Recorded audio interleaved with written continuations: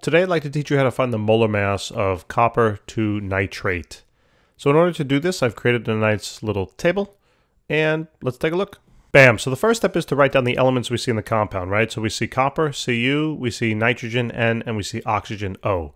Then next is to write down the number of atoms. That's where these subscripts come into play. So at the bottom of copper here, there's an invisible 1. That means we have 1 copper atom.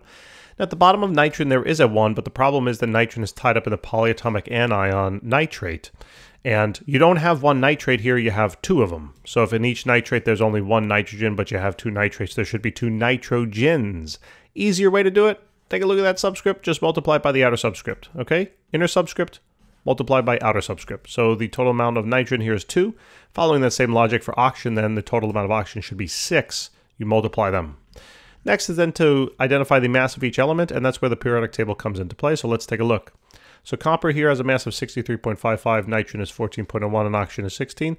Those masses are in grams per molar AMU. It actually does not matter. The magnitudes stay the same. The values they are different, all right? But the magnitudes actually are equivalent, so it doesn't really matter which one we use here. So for the mass of copper, we're going to use 63.55. The mass of nitrogen was 14.01. And oxygen was 16. I write the 6 first. Don't ask me why. So the total mass of the element now is simply going to be found by multiplying the row on together.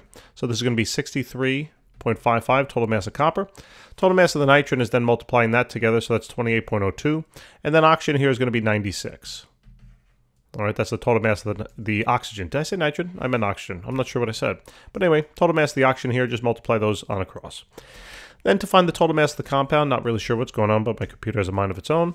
The total mass of the compound now is just going to be simply added on together. All right, so you're going to add this total column on up. That'll find the total mass of the entire element now. So this is going to be 187.57. Since we're solving for molar mass, it's grams per mole. And that's all there is to it. Now you know how to find the molar mass of copper to nitrate. Thank you so much for watching. Like and subscribe if you can, and we'll see you in the next one. Take care.